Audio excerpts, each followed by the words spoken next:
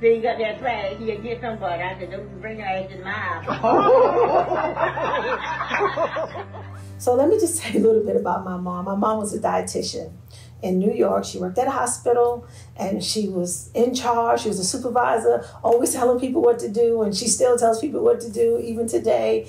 It wasn't until I would say 2000 and maybe 12 that we realized something, the things just wasn't adding up. So at this point, we had just stopped mom from driving because she was just having too many little incidents. Not accidents, but just little incidents, you know, with her driving skills and not really knowing how to navigate like she was comfortable in doing so. What happens in Alzheimer's disease is people are unable to encode or make new memories, and that gets worse over time. And that can be really tough on families when memories recede so that people don't actually recall their children or recognize their children who are often caring for them. So, you know, this is why I tell my children, my family, our parishioners, you know, write it down.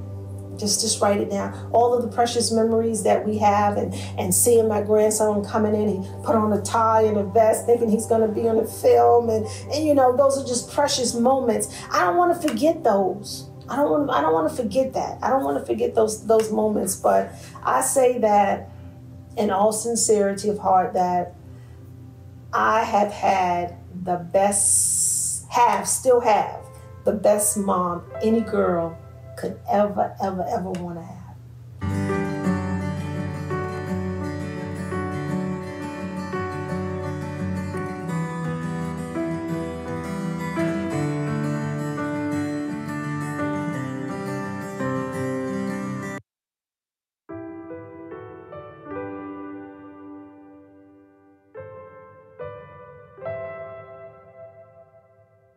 You know what I find to be probably one of the most amazing things is that when I still can remember the day that I realized something just wasn't right with my mom.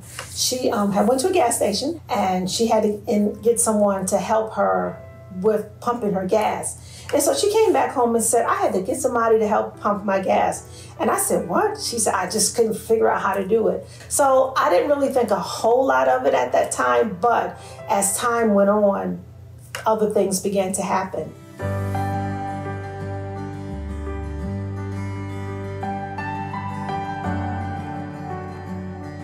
Hello? Hello? No, yes, he was. I think he got one out there. Then you got that trash, he'll get somebody. I said, don't bring your ass in my house.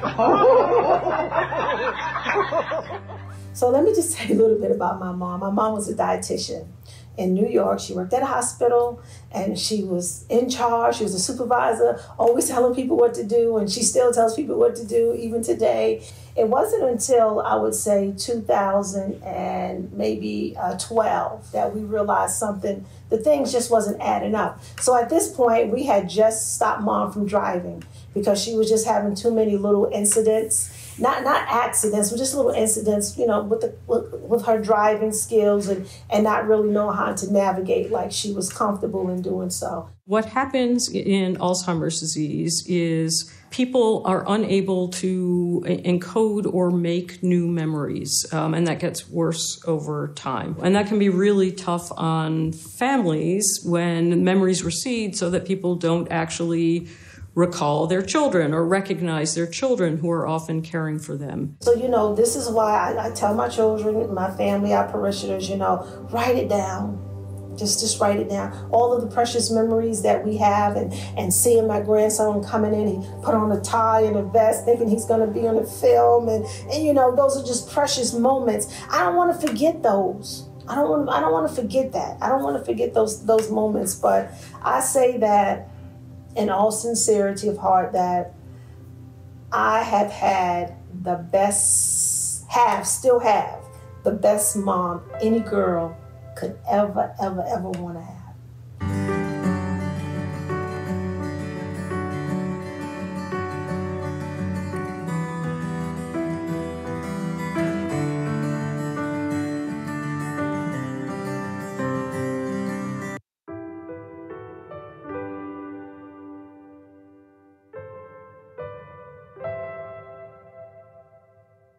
You know what I find to be probably one of the most amazing things is that when I still can remember the day that I realized something just wasn't right with my mom. She had went to a gas station and she had to get someone to help her with pumping her gas. And so she came back home and said, I had to get somebody to help pump my gas. And I said, what? She said,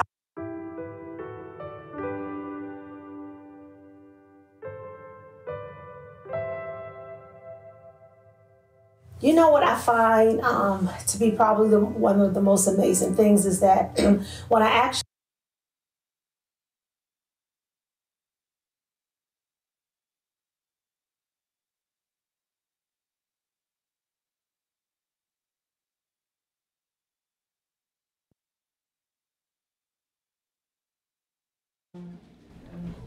You made it. I can see you guys up here. Oh, what is this? This looks a little. Be careful. It's long. Just ignore my papers. Oh, you're fine. As long as I don't take them with me when I leave. I'll come running for you.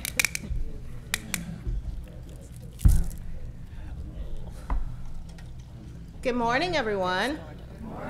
Good morning. I'm Althea Brooks, and I'm Senior Director of Lifetime Learning in the Office of Engagement. And this is our final More Than the Score lecture for the season.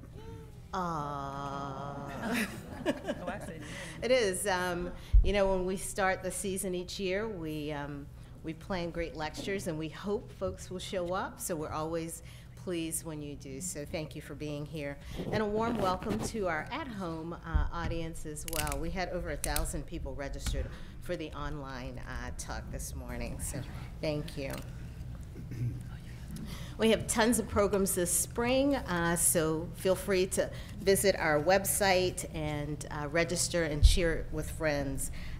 Visit us at engagement.virginia.edu/learn.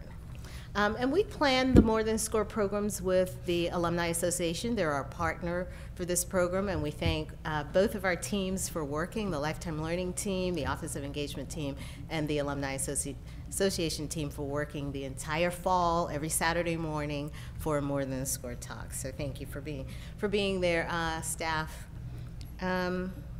Okay. We will have questions at the end, so please hold your questions. We got in over 100 questions from you, so I know that this is an important topic for our community, but please hold your question to the end, and our panel will try to answer as many of them as possible. And they've woven in quite a few of your questions into the presentation as well.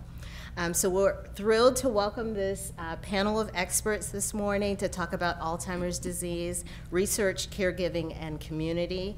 And Ishan Williams, Carol Manning, and George Bloom will be sharing with us this morning. George Bloom, he and I were up here having a conversation. I think this is his third or fourth talk for the More Than a Score group. Absolutely.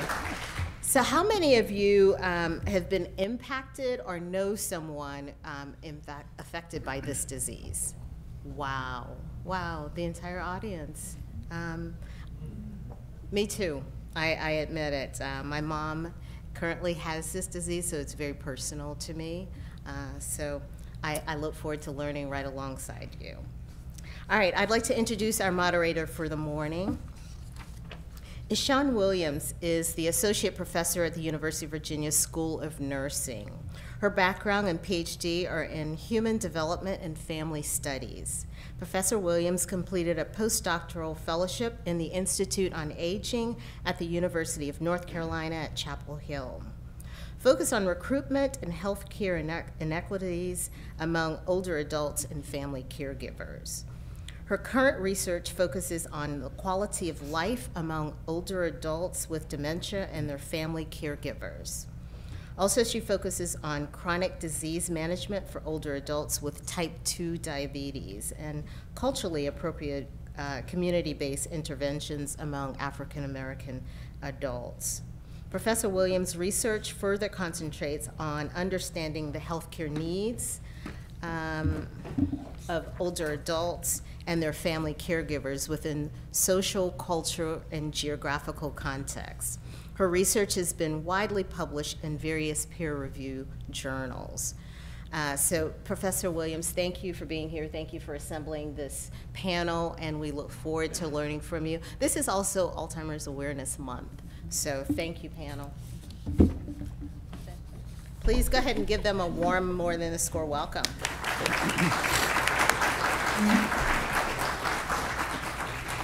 Thank you so much, Althea. It is so nice to be with you all this morning. It's a lovely day outside, so I'm actually counted a privilege that you came inside for a little while just to hear this talk.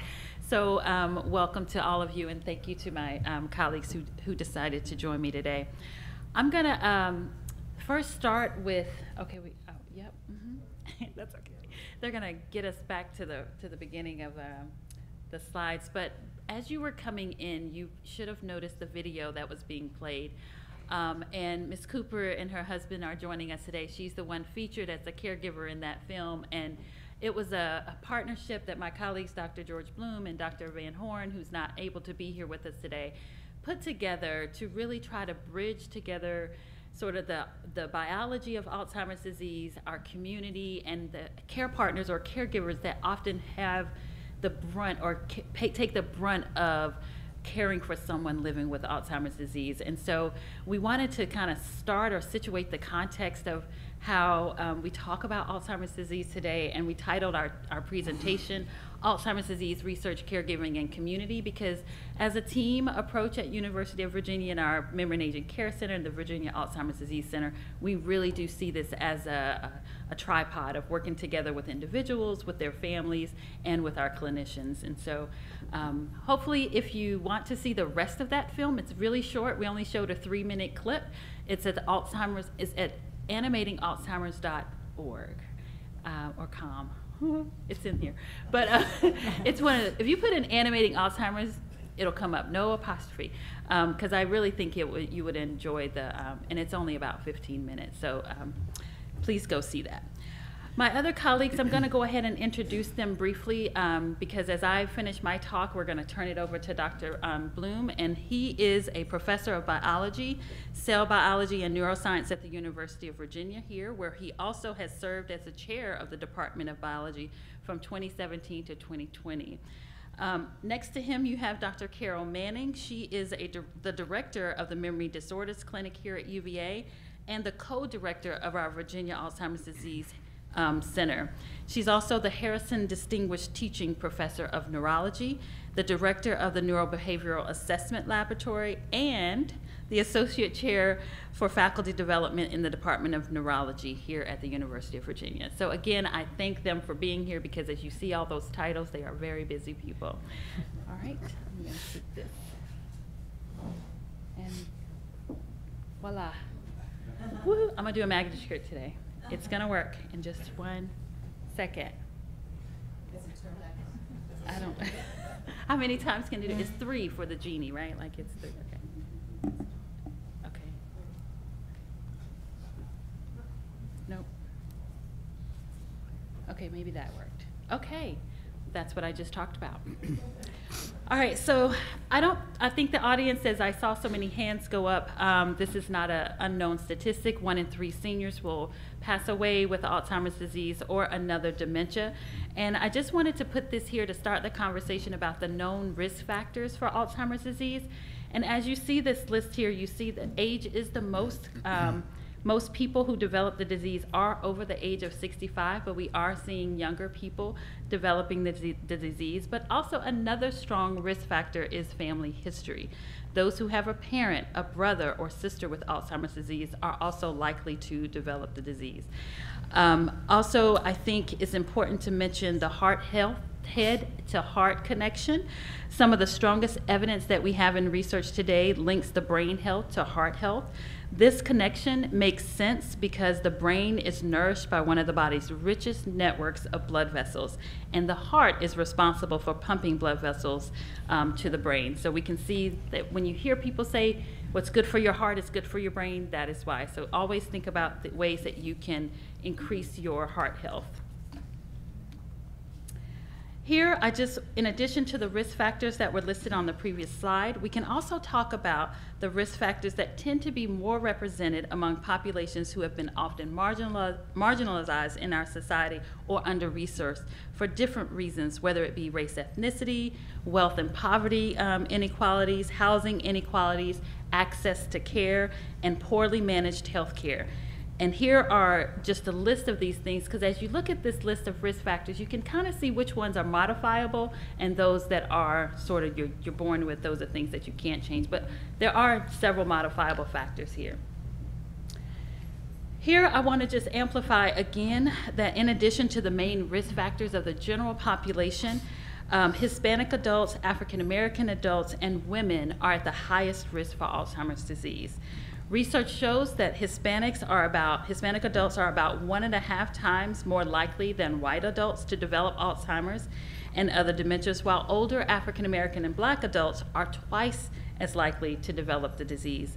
The reasons for these differences are not completely clear or well understood, but researchers do believe that the higher rates of vascular disease in these groups may also put them at risk for developing Alzheimer's disease. Yet, in these groups of minoritized populations, they're also less likely to receive a diagnosis, so less likely to go into treatment earlier in the disease progress, which then puts greater burden on those families. So at the Virginia Alzheimer's Disease Center, we have 2 key focus areas that we try to focus on with our research in dementia. What I want to highlight here is because of the growing demographic is changing in our population. Older adults from populations of color are the fastest growing group, and as you saw on the previous slides, they suffer from disproportionate rates of Alzheimer's disease. In 2020, individuals over the age of 85 will represented 19% of our older adult population. By 2050, populations of color will increase to surpass the non-Hispanic white population, which has significant implications for how we're going to meet healthcare needs. So one of the things that we try to propose is that when we develop interventions around Alzheimer's disease and even our clinical trials, if we try to reach those who are the most under-resourced and the most vulnerable, then we're going to benefit everybody. The most inclusive interventions actually support the healthcare system to support everyone living with the disease. Another key area that we focus on at here, because as you know, Charlottesville is this little dot on the map, and everything around us is pretty rural in the state of Virginia until you get further east. This rural dwelling adults account for about 20% of the population. They also suffer disproportionately worse health outcomes compared with the rest of the nation. And these include things like they have higher rates of breast cancer, higher rates of prostate, colorectal cancer, and of course, Alzheimer's disease. This is incredibly important because there are certain barriers that are related to living in a rural residence. Geographical region has you see more delayed detection. As I said, with other under-resourced populations, they have less resources to actually see specialists to get diagnoses early in the process. So again, another population that we want to pay close attention to. Just to reiterate, they also underutilize our healthcare and medical social services because they have less access to them. And they also face difficulties in actually going through the cognitive evaluations because in most of our rural communities, we have primary care practices which may not be equipped with some of the full neurological assessments that we can kind of do, like what we do here at UVA. Okay. So why is this significant? Historically, we have seen that research is clear that being stigmatized, regardless if it's because of your memory, because of cognition, because of other mental health conditions, race, or where you live, these things have all been associated with poorly managed health care. And this is why we need to have and talk more about, in terms of research community and our older adults living with this, we need to talk about how trust and communication between your healthcare team, between your family members, about how to be more empowered in your education around Alzheimer's disease, as well as talking to your doctors and what you need to say. So what matters, these are things that I listed here that most of us have heard probably or experienced in your own life living or knowing someone with Alzheimer's disease, is what matters to people most. And it's really clear that people want to maintain as much independence as possible. They want to stay as engaged as possible, ability to do what they love, maintain dignity. That's a huge one that I hear a lot from care partners, as well as minimizing the burden on their families. Like many of you are caring for someone with Alzheimer's disease, and what is it that you as a care partner need to understand? And we want to understand those questions here at UVA as well. Also planning for the future, as well as maximizing quality time. I hope I didn't skip over safety is a #1 thing that as people progress with Alzheimer's disease, we need to think about how you can make modifications to support the person living with the disease. I've talked a little bit about this, but one of my goals as a researcher in this area is to continue to advocate for more education to families and their loved ones in dementia and Alzheimer's disease. I support training more healthcare providers. We need more. I mean, it takes a long time to get in to see a neurologist for a full assessment. So we need more partnerships with our rural healthcare practitioners because, again, they may not have specialists in those areas. So we need to take our experts to those communities and help them to build more comprehensive neurological programs. And these are just a few strategies and a reminder to always include the care partner or caregivers into these conversations. And please, if you're part of those families, start the conversations early, even in the early stages of before people start to show memory decline, about how you want your family to be involved in your care. And finally, I've mentioned this, have conversations and partnerships that support inclusive communities where no one is left out, because the more we provide for all, everyone is supported.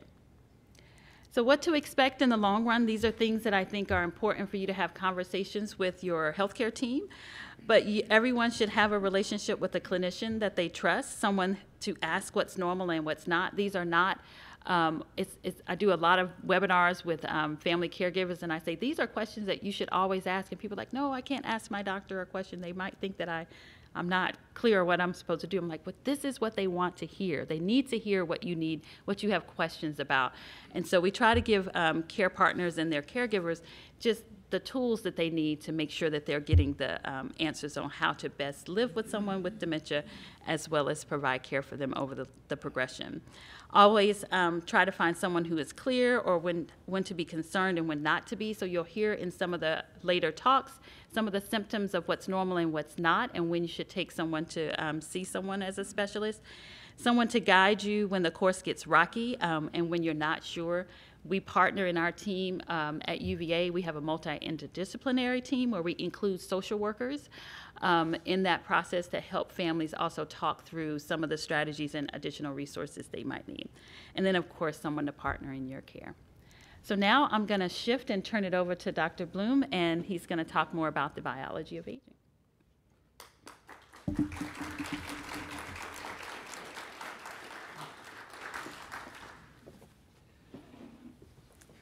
Thank you very much, Ishan, and thank you everyone in the audience for taking the time to come out here on a beautiful Saturday morning to hear all about Alzheimer's disease. So what I would like to accomplish this morning is to give you a bird's eye view of what's going on under the hood, what's happening inside the brain that causes the gradual but never-ending loss of ability to make new memories, to recall old memories, and basically to analyze any kind of information.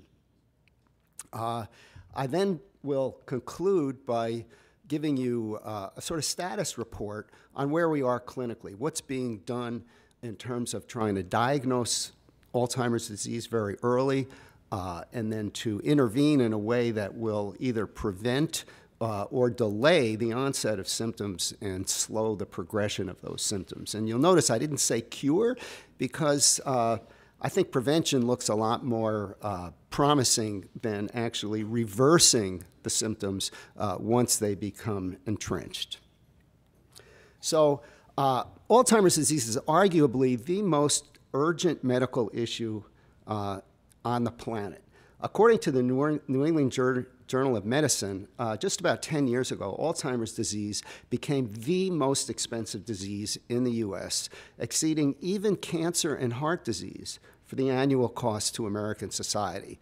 So, for example, last year, the total cost for Alzheimer's disease in the U.S. was about $320 billion.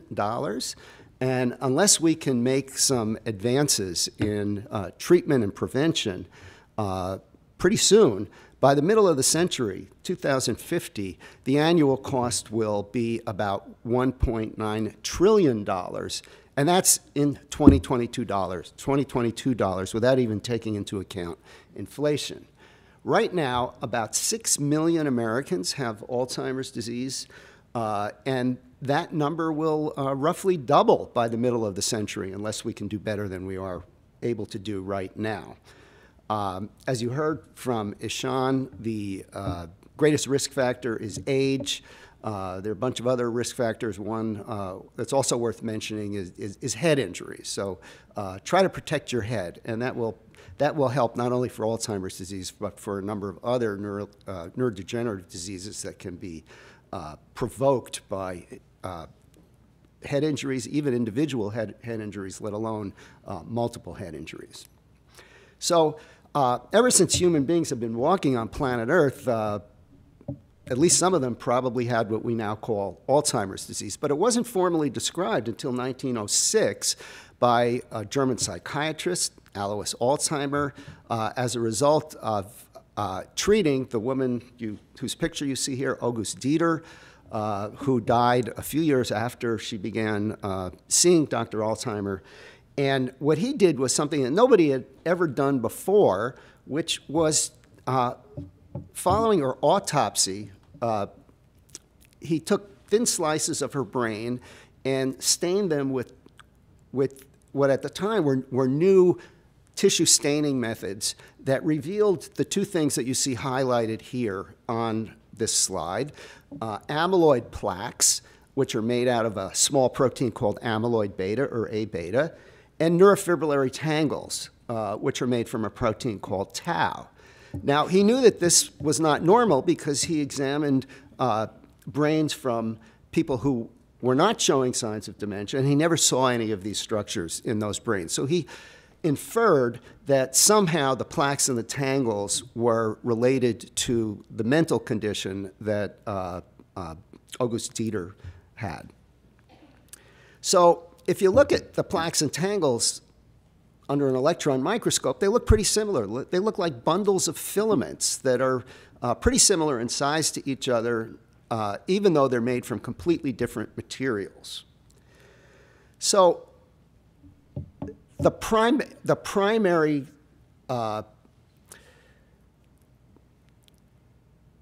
characteristics of Alzheimer's disease, besides the well-known cognitive decline, is the presence of plaques and tangles.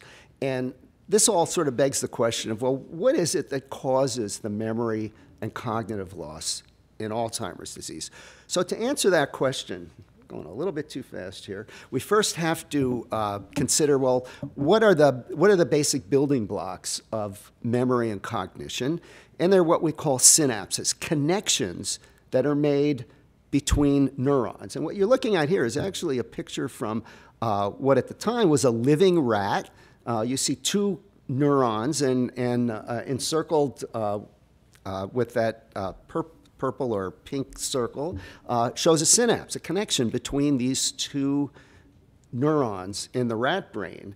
And that is these synapses are the neuroanatomical basis of learning, memory, and cognition. So here you're looking at one synapse. What's going on in the human brain? Well, we have a neural network that is made up of about 86 billion neurons, which on average make about 1,000 to 10,000 synapses each, which translates into somewhere between 86 and 860 trillion synapses, all arranged in a very intricate way with what we call a neural network that's somewhat analogous to the CPU, the chip that runs the computer that is showing this presentation right now and the cell phones that you're all carrying and all sorts of other things. But of course, on a far more sophisticated level. So with all of this in mind, the symptoms of Alzheimer's disease are caused quite simply by two things. The gradual failure and eventual loss of synapses that are involved in controlling memory and cognition, and the death of the neurons that make those synapses. And at the end of a typical course of Alzheimer's disease, the patient may have lost as many as 30% of the neurons in the frontal lobes of the brain. And as you can see here in this picture, that translates into a loss of substantial volume, about a third of the volume of the brain because of the loss of all of these neurons. So what is it that causes synapses to fail and neurons to die? And that brings us back to plaques and tangles and the filaments that form them. And of course, they don't just appear out of the clear blue sky. They actually represent the end product of an assembly process where little building blocks start aggregating with one another and eventually form the filaments that you see in the plaques and tangles. And the smallest building blocks are individual molecules, or monomers, as shown here, of amyloid beta and tau. And they initially form small aggregates, just anywhere from 2 to maybe 20 or 30 molecules that are kind of they don't really have any characteristic morphology, and we call those oligomers. But as they add more and more subunits, they gradually take on the shape of filaments, and that's what you see in the plaques and tangles. And now, until about 20 years ago, the prevailing wisdom was that the plaques and tangles are not only signs of a diseased brain, but are somehow responsible for the symptoms, for the loss of synapses and the death of neurons. Well, there's now a preponderance of evidence that says it's actually the oligomers, the smaller aggregates of amyloid beta and tau that are floating around in the brain and spreading from neuron to neuron and are compromising synapses, destroying synapses, and eventually, just about the time that the plaques start forming and a little while after that the tangles, that's when the neurons actually start dying. So why is Alzheimer's disease so challenging? Here we are in 2023. We've all witnessed many medical miracles in our lives. Most recently, the appearance of a brand new disease, COVID, followed within a year by very effective vaccines that played a tremendous role in mitigating the effects of the disease. But we still can't do much better for Alzheimer's disease right now than we could 5 years ago or 10 years ago or even 50 years ago. And this is because it is now understood that Alzheimer's disease doesn't begin when symptoms are evident, but rather, on average, probably about 25 years earlier, when these small aggregates, oligomers of amyloid and tau, which, by the way, work together, they work coordinately, are gradually compromising synapses, destroying synapses, and then eventually killing the neurons that make the synapses that mediate memory and cognition. And those neurons cannot be replaced. When they're lost, they're gone forever. So this means that we really have to have a strategy that's focused on prevention and early diagnosis. Now, to enlist in an Alzheimer's drug trial, traditionally, and even pretty much to this day, a patient must usually have a diagnosis of what's called mild cognitive impairment, which is exactly what it means, and it usually, but not always, is a precursor to Alzheimer's disease. It could be a precursor to some other disease or just a temporary condition, or alternatively, a diagnosis of early Alzheimer's disease. That's what it takes in most cases to enter a drug trial. But in light of what I just told you, that's kind of like trying to stop a train wreck by applying the brakes 5 seconds before impact.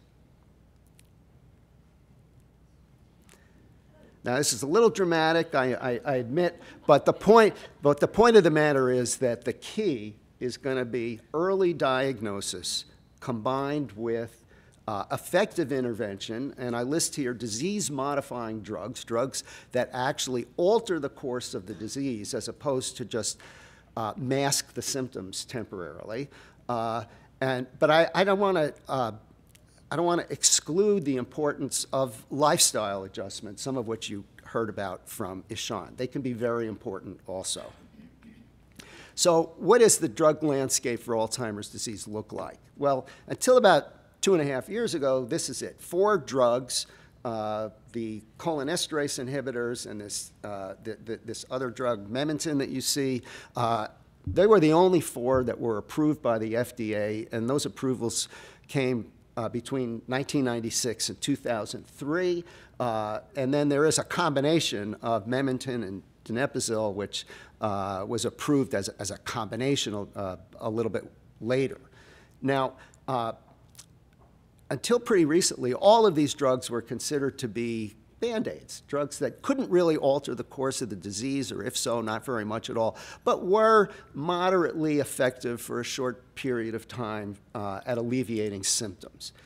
There's now some evidence, mainly based on research from my lab, that Memantine, one of these drugs that was not been considered to be disease-modifying, may actually have potent disease-modifying properties.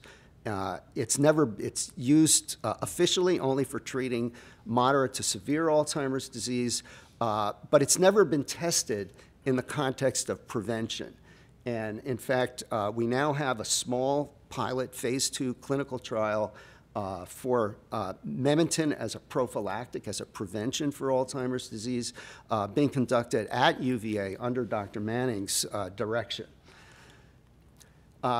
Well, the drug landscape changed pretty dramatically about 2.5 years ago when the FDA approved this monoclonal antibody called Aduhelm, which is delivered by injection through the circulation every couple of weeks. There was a lot of fanfare about the approval of Aduhelm, as well as a tremendous amount of controversy, and that's because the efficacy of Aduhelm, the evidence for its efficacy, is very weak. And the FDA approved Aduhelm because it was very effective at getting rid of amyloid plaques, which led the FDA to conclude that there is an expectation that plaque loss will eventually lead to cognitive improvement, or at least slowing the rate of cognitive decline. So this is all based on expectation, and I would say well, for 2 reasons. One is economic, and the other is something I'm going to tell you about in the next slide. Very few people are using Aduhelm. Just earlier this year, a few months ago, or actually at the beginning of this year, the FDA approved another monoclonal antibody called Leqembi. That's it, or lecanemab is the generic. The trade name is Leqembi. Interestingly, made by the same 2 companies that collaborated to produce Aduhelm. That's Biogen from Cambridge, Massachusetts, and Eisai, which is a Japanese company. It's a very similar product, but the clinical trials indicate that this one seems to work quite a bit better. Now, it's still only been tested in patients that have mild cognitive impairment or early Alzheimer's disease, and that's because of the expense of running trials with patients who may not be symptomatic yet but are on the road.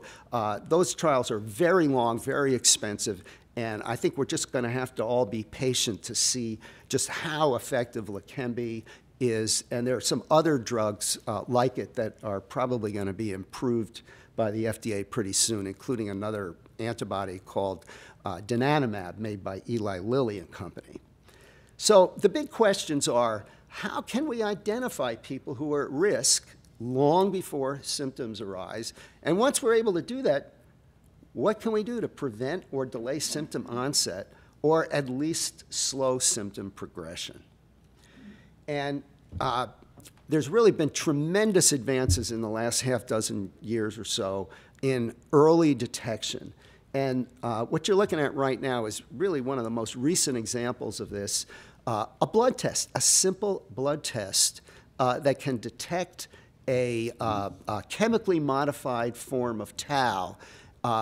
And depending on how much of that you have in blood, that can be a real indicator of whether you're on the road to Alzheimer's disease, and if so, how long in the future you're likely to be symptomatic. But it gets even better than that. This is a new blood test made by a company called C2N, and it measures not only this modified form of tau, but also a couple of different variations of amyloid beta. And all of those markers together really give a very accurate picture of where anyone is on the road to Alzheimer's disease, if they're actually on the road at all. So as far as treatment is concerned, I think I've told you what's out there. The new monoclonal antibodies, another one that's on, that we'll probably see approved early next year.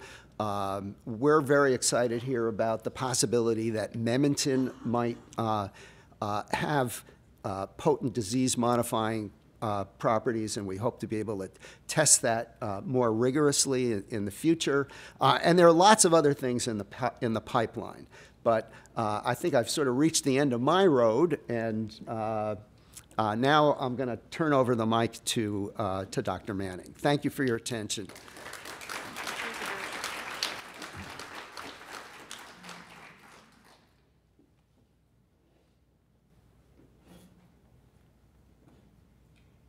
How do I get the slide to progress? Give him a second. Oh. Now you can. Yeah, one more second.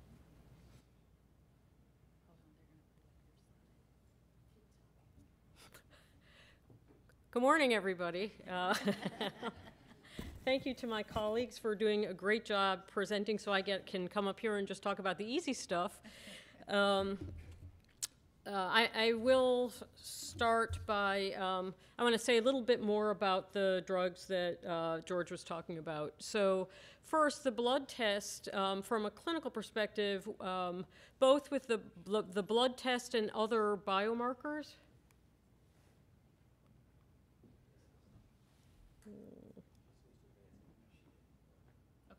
Thank you. First, those are used, and I imagine once we start using the blood test, only for people who already have symptoms, because those biomarkers occur in people, one, as George was talking about, before they have symptoms, but not everybody is going to get symptoms, so they are better at risk, at assessing an increased risk, or in people who already have symptoms, they're good at helping us understand what the etiology or what's causing the symptoms is. So I'm going to start back to, you've heard a lot about this today, how Alzheimer's disease is increasing everywhere. There is nowhere that is spared.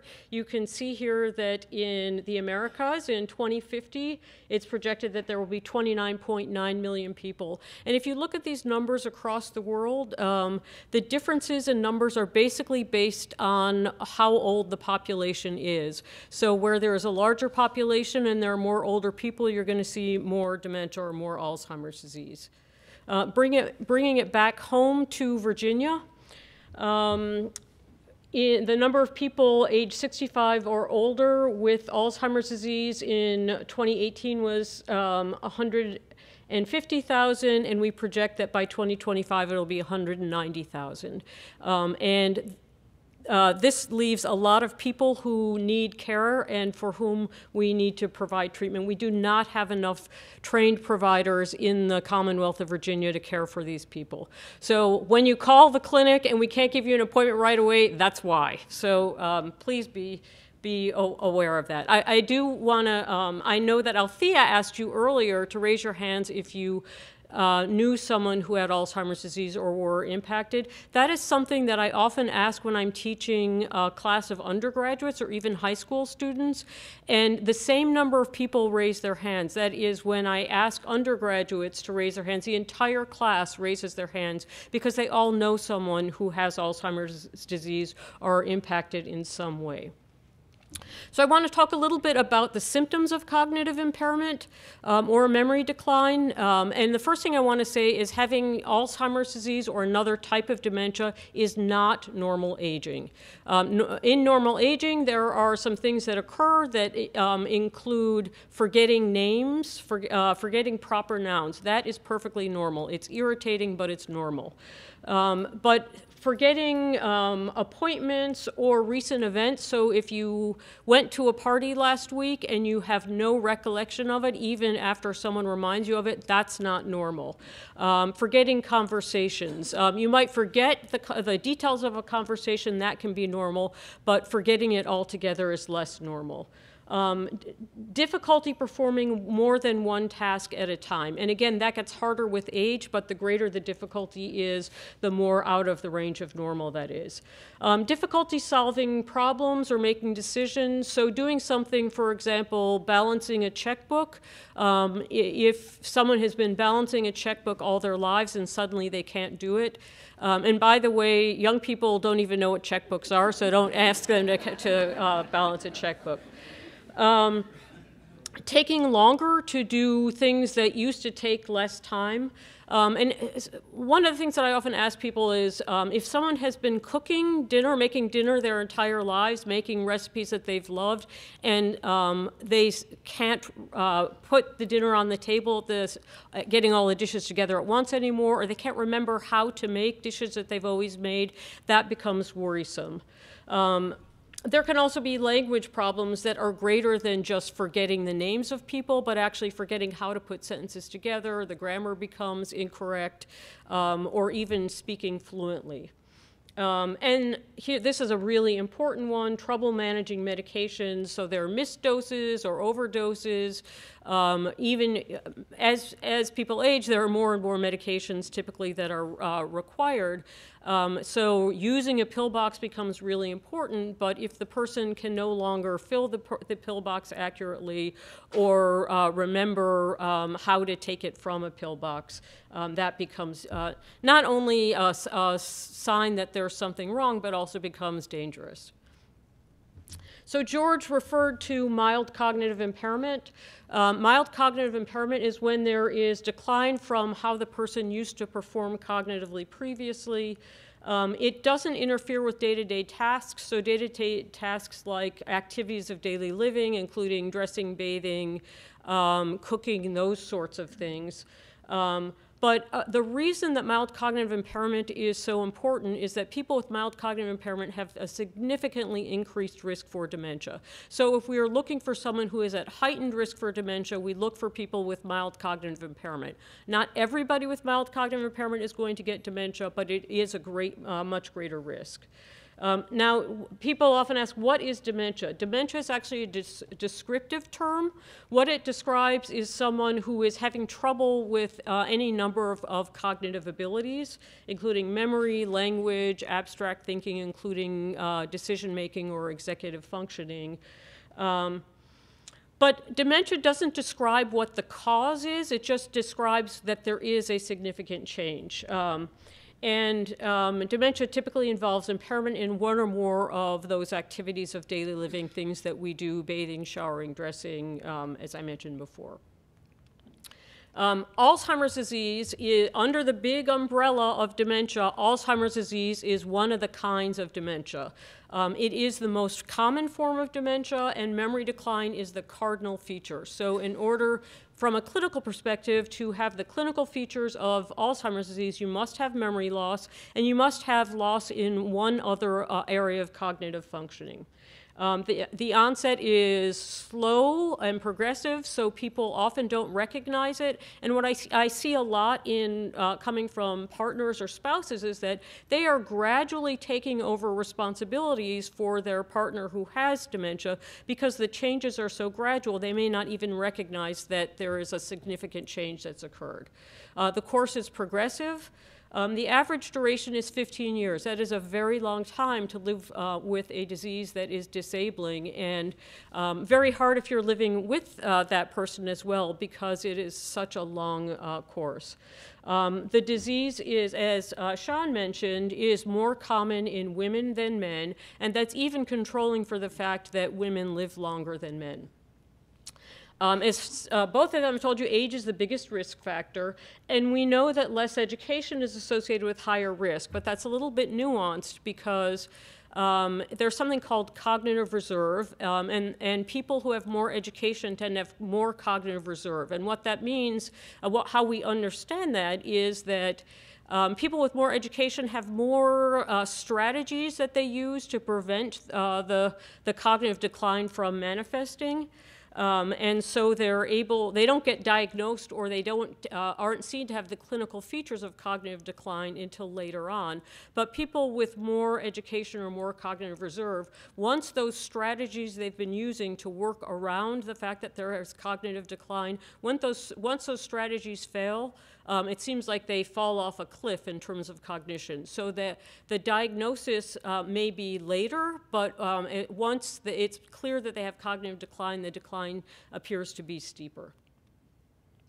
You've seen a lot, you've heard a lot about this from my colleagues, and I'm just going to say here that it is a serious disease with a lot of cost associated, both in terms of medical costs and care provision costs.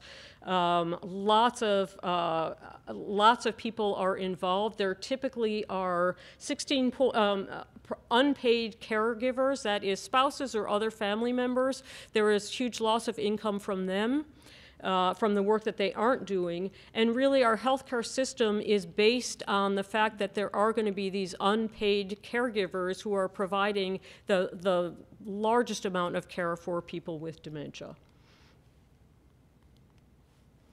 You've heard about this from George, but the disease, we believe that the brain changes in the disease occur well before we see features of the disease. So you can see that the brain changes are occurring when people appear to be normal, and by the time they get to that stage, that's MCI, mild cognitive impairment, they already have significant pathology associated with the disease. And then, of course, when they have the full-blown dementia, they have had the brain changes for many years. So if we are going to target people for intervention, it needs to be much earlier on, or we're not going to have much success in stopping the disease.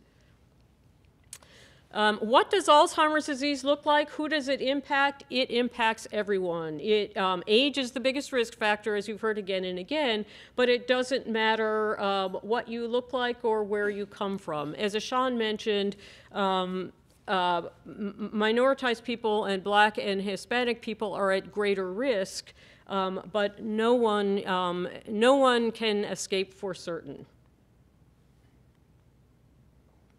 I'm just going to give you an example. I want to talk about how we care for people with Alzheimer's disease in our clinic. Here you see a couple. This is a woman who has just received her diagnosis of Alzheimer's disease, and of course it's a really traumatic experience. What we don't want, and what happens too often when people receive a diagnosis, is that they're given the diagnosis and told, see you later. And they feel like they are alone on a raft somewhere in the middle of the ocean. We do not want that to happen. We want to be clear that when someone is diagnosed, we are there for them for the duration. And that our goal is to provide a network of care to help people through the journey. Oh, sorry.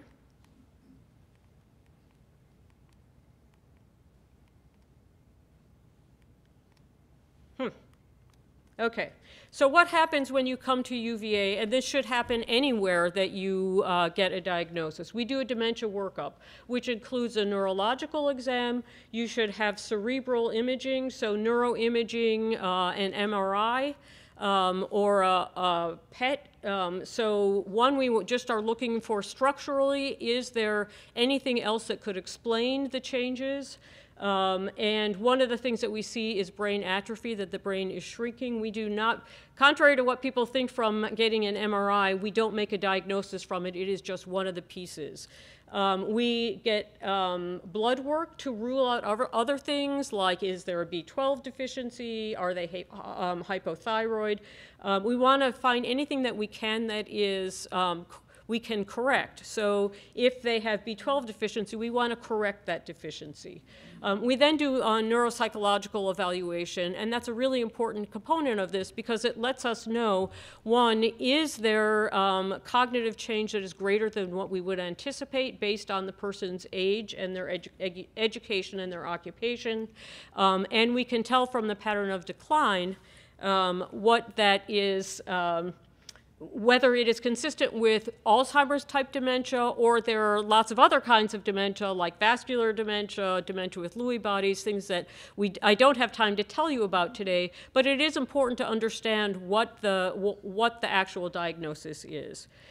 People will say to me, why is it important to get a diagnosis if you don't have a cure?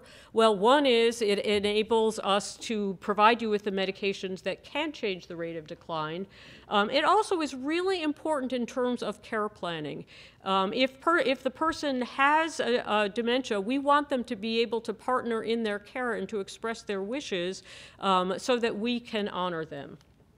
So at UVA, we provide state-of-the-art diagnosis and, importantly, ongoing psychosocial care. We also have clinical trials and the newest treatments, and that is, George talked about the trial that we're doing. We have other trials as well for medications that we think are promising. So the care that we have, one of the things that I think is really important to say is that we believe that who we are treating or providing care for is not just the patient, but the patient and that caregiver. Or it could be, usually there is one primary caregiver, but we include anybody who is part of the caregiving circle. And what we provide is, Ishan mentioned social work, neurology, neuropsychology. We have a fabulous nurse practitioner. We have a nurse coordinator.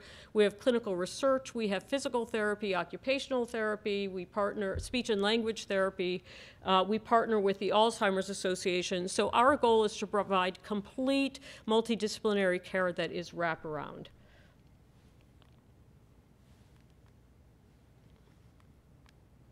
Not sure why I'm having problems. Do you mind advancing?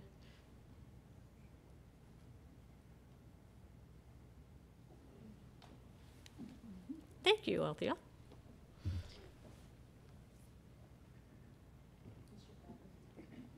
It stopped us at time. I'm trying to talk fast. It's not us, it's the technology. All right.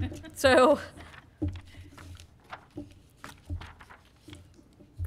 okay, so I am going to just keep talking here while they try to advance my slides. We follow what is called the biopsychosocial model, and you skipped one, but that's okay. There you go.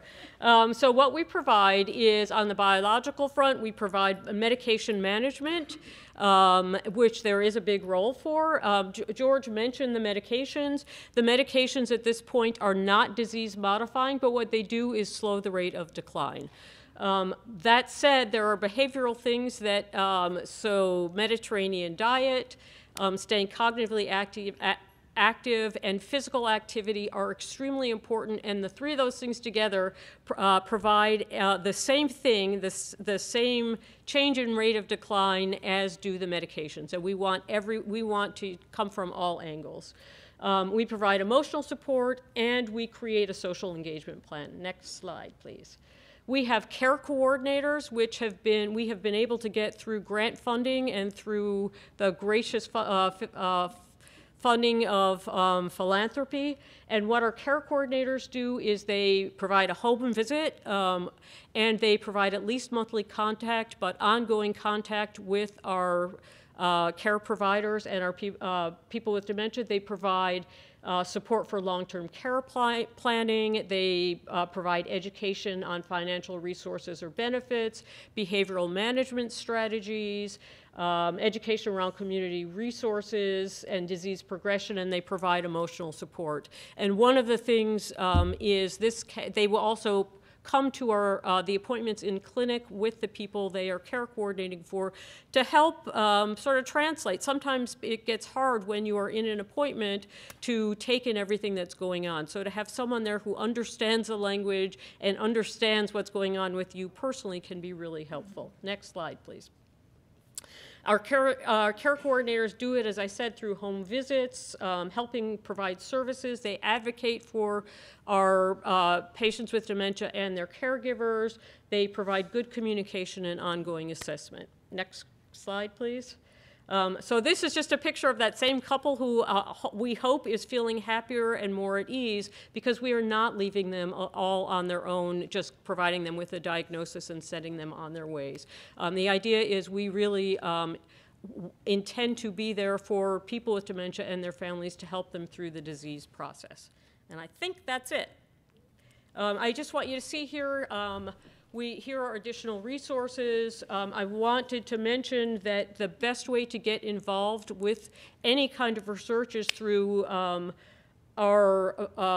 Virginia Alzheimer's Disease Center registry. And the best thing to do is to either call Anna Arp, whose name is on there, or to email her.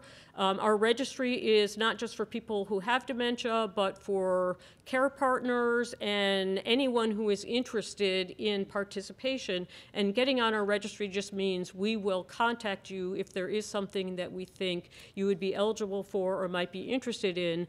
And you can say no every time, or you can say, yes, I'd like to participate. So I think I will stop there. Thank you. Wow. Thank you so much to my colleagues for amazing talks. And I think, it really was the technology. We lost a couple of minutes, but we want to take, oh, can't hear me. Oh, sorry. I'm loud normally. We have probably time for a couple of questions, and there are 2 mics on the floor. And as you're thinking of that burning question you want to jump up and ask, I want to remind you that we have Ms. Cooper in the audience who was featured in the film. So if there are caregivers or care partners in the room that may want to talk to her even after the question and answers are over, she's available to give you a little bit of that insight. And we have a question. Yes. Yes, I have a question for Dr. Manning. I'm a care provider. We're engaged with UVA Health, been very pleased so far. I'd like to hear more about getting on the care coordinator. We're in the registry, but how do you engage with the care coordinator? Because we haven't been involved with that, to my knowledge, so far. So one of the things you can do is email Anna Arp and let her know. We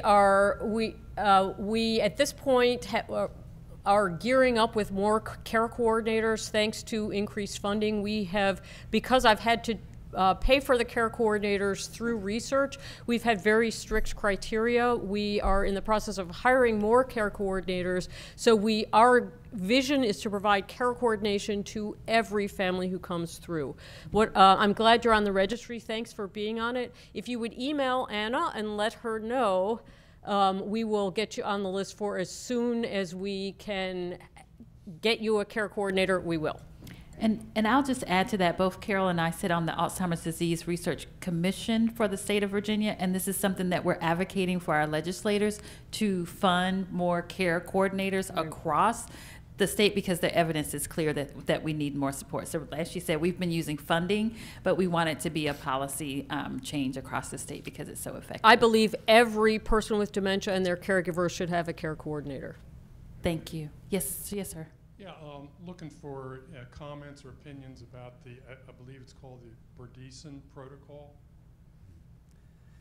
Dr. Bloom. No. Yeah, okay, so that's, you're talking about Dale Bredesen and his book or series of books about how you can prevent Alzheimer's disease by diet and lifestyle adjustments alone.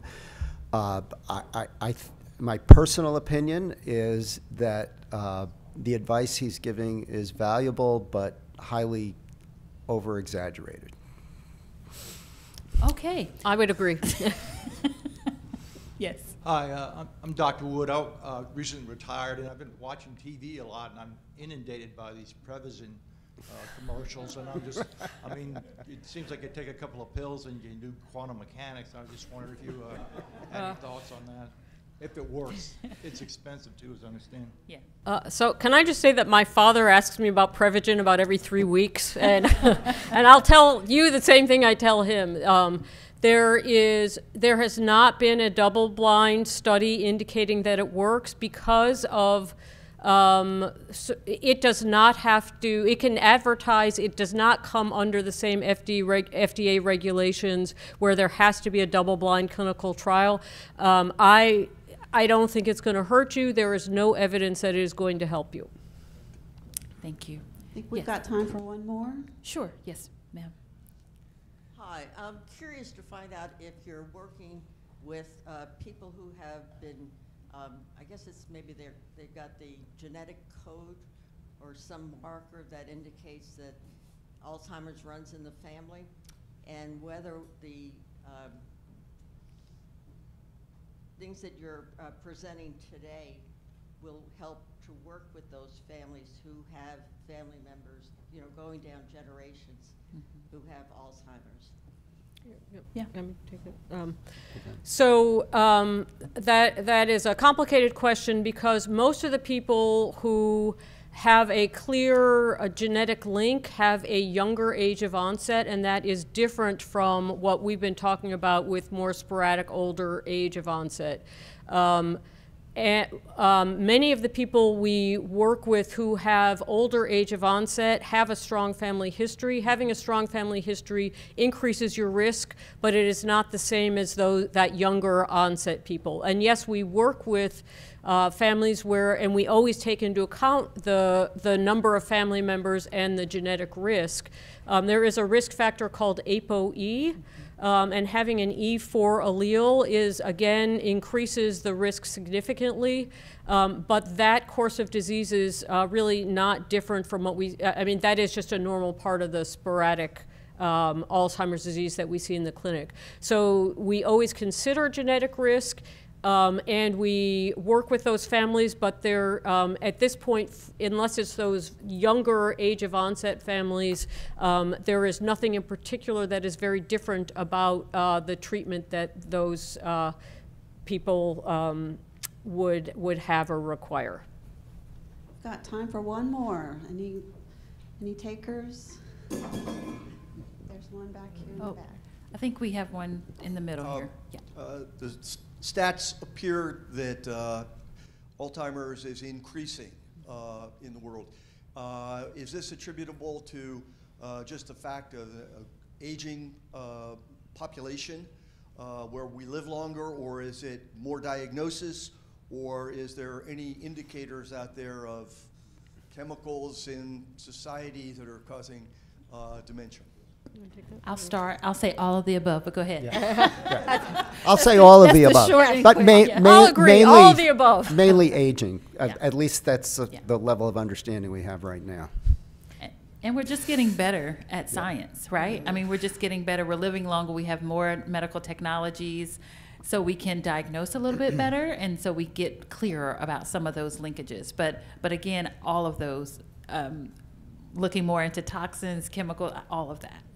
Carol, you were going to say. Yeah, I agree with exactly what you've said. And if you live 5 years longer because you're not dying of something else that previously would have killed you, you are more likely to live into the age range where you are going to express symptoms of the disease. Yeah.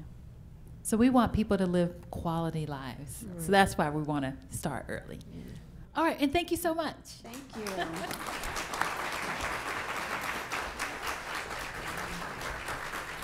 Thank you all for coming and joining us online as well. I'd like to give a special thanks to our speakers today on behalf of the Alumni Association and the UVA Lifetime Learning Program. We have some gifts for you. Oh, thank you. What? Thank you very much. Thank you. Thank you all for coming.